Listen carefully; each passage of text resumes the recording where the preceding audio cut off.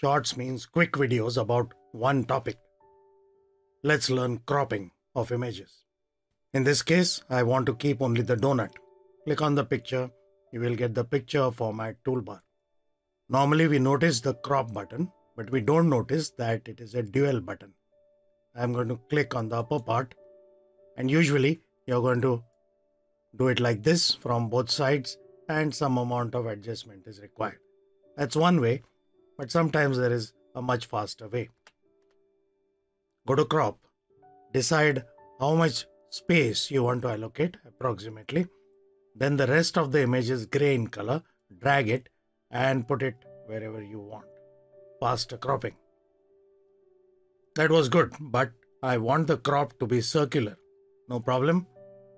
Open the drop down of the crop button and choose crop to shape, where all the familiar PowerPoint shapes are available. I'm going to choose a circle. We came out of crop mode and it's an ellipse because the picture is a rectangle. Now click on the crop button again, and now we can reduce it from either side as required. For reducing it vertically, there is no need to go once from top and once from bottom. Press the Control key while dragging it from either side, in which case it replicates it.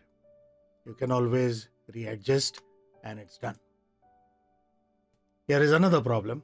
I have a broad slide which is 16:9 aspect ratio, but I have an older picture.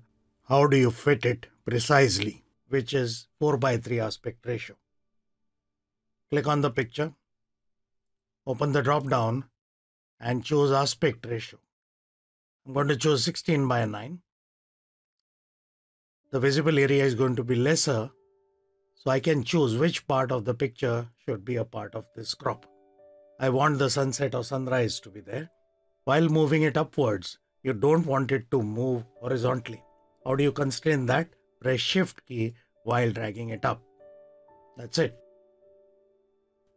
Now this is a different problem. There are two shoes. I want the whole shoe to be visible. One method is click on the shape. Now this is a shape in which I have put a picture as the fill. That's why when you click on it, you get shape format as well as picture format. So when you go to picture format, we still have the crop, but you will have to manually crop this. The other method is to click on the shape, open the drop down and choose fit.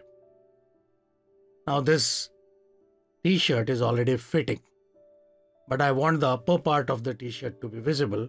So I still go to crop and then drag it down so that I can show the upper part.